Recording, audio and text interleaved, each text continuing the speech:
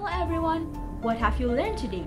Welcome back to our YouTube channel, and in this video, you will learn a lot about how the words are made with Farah from 19db. Have you ever heard the word antidisestablishmentarianism?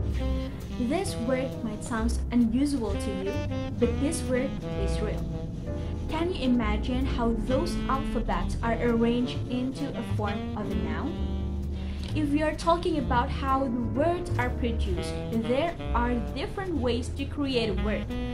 For example, reduplication, shortening, root creation, to derivational affixes.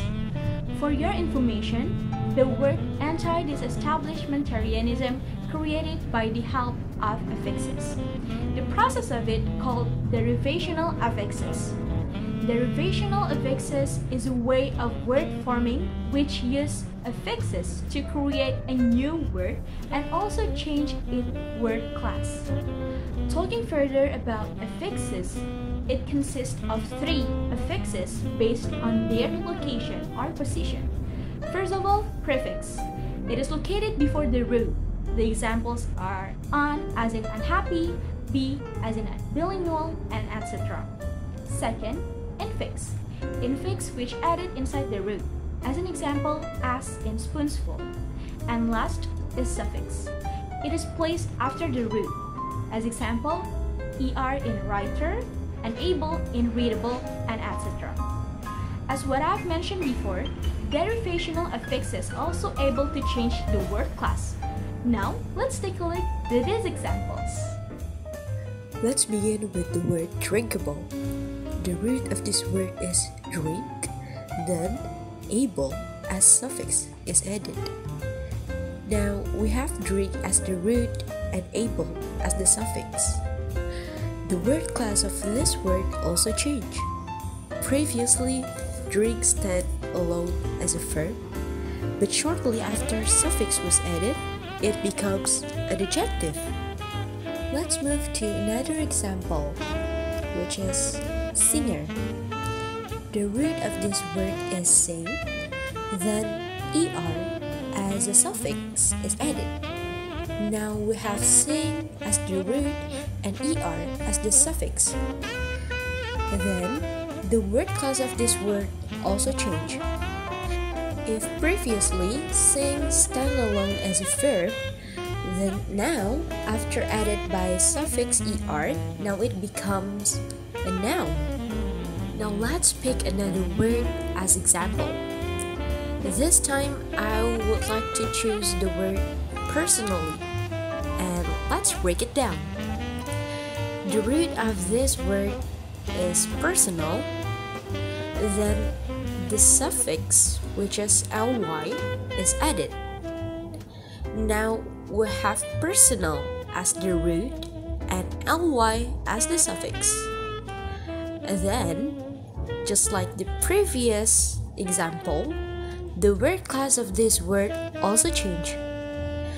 If previously personal stand alone as an adjective, now after the suffix ly added, it becomes an adverb.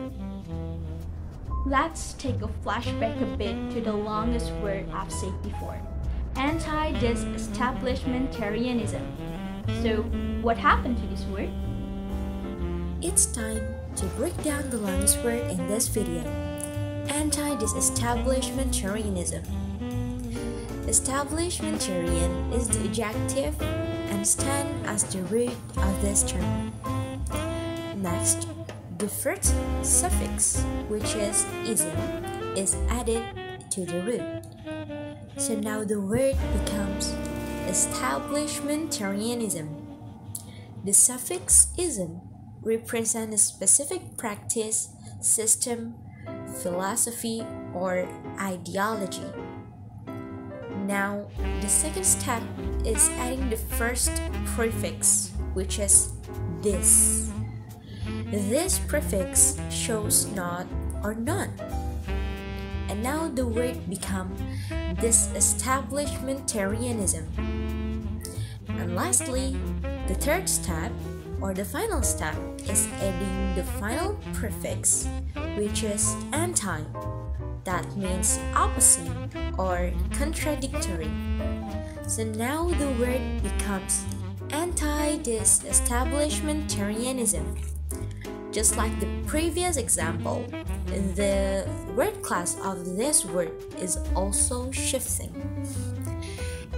If the first form of the word is establishmentarian, stand as an adjective, then after added with some prefix and suffix, now it becomes an adverb.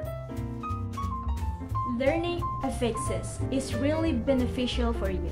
It makes you guess the meaning of new words you find and construct new forms of words successfully.